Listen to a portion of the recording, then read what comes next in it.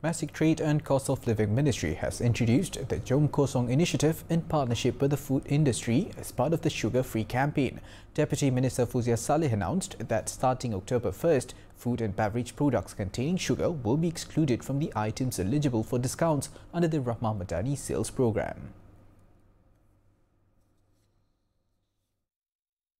Kita juga telah di jualan rahmah kita telah membuat keputusan bahawa di jualan rahmah kita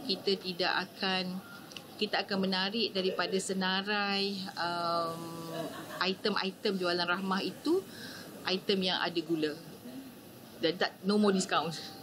Baca kalau sebelum ini jualan rahmah 10 hingga 30% diskaun, mungkin barang-barang yang ada gula seperti susu pekat manis itu akan ditarik daripada menerima diskaun. She explained that the initiative encourages consumers to choose sugar-free beverages to support a healthier lifestyle.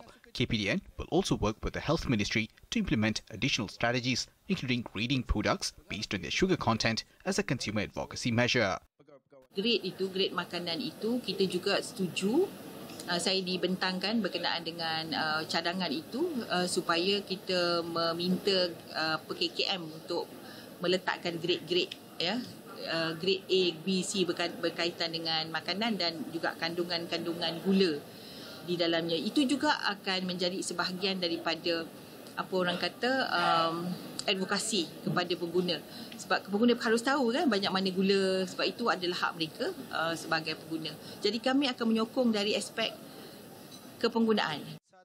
She was met after launching the Jom Kosong initiative in the capital on Wednesday.